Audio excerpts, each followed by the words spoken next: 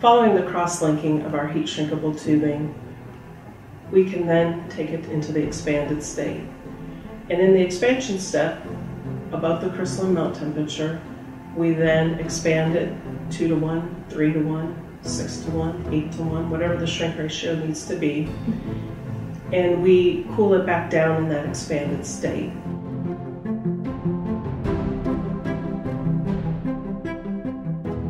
Once the material gets back below its crystalline melt temperature, the rigidity and stiffness reforms in the material, and we can then cut it and ship it to customers.